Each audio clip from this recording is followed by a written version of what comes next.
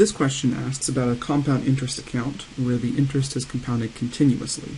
So remember, the continuous compound interest formula is the future value equals the present value times e to the RT, where e is this irrational number around 2.72. So the question asks, if you deposit $4,500 into an account that pays 3.2% interest compounded continuously, how much will the account hold after 36 months? So we notice a few things here. The question mentions that the account is compounded continuously, which tells us this is the formula that we need.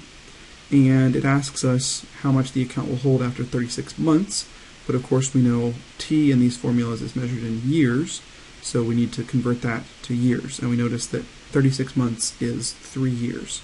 36 divided by 12 is 3. So we simply plug everything into the formula.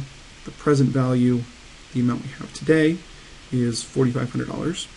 Then we have e to the 0.032, it's our interest rate, times 3 years. So don't be tripped up by the 36 months, that's just 3 years. So we plug this all into the calculator, 4,500 times, now the e button may be different places on your calculator, but on the TI-83 there's this ln button just to the left of the 4, and the second function on that is e.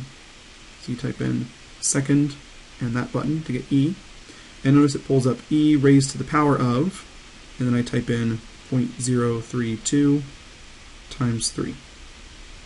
Close the parentheses, and the account will hold at the end of 3 years $4,953.42. So the answer to this question is that at the end of the 36 months, again, the account holds $4,953.42.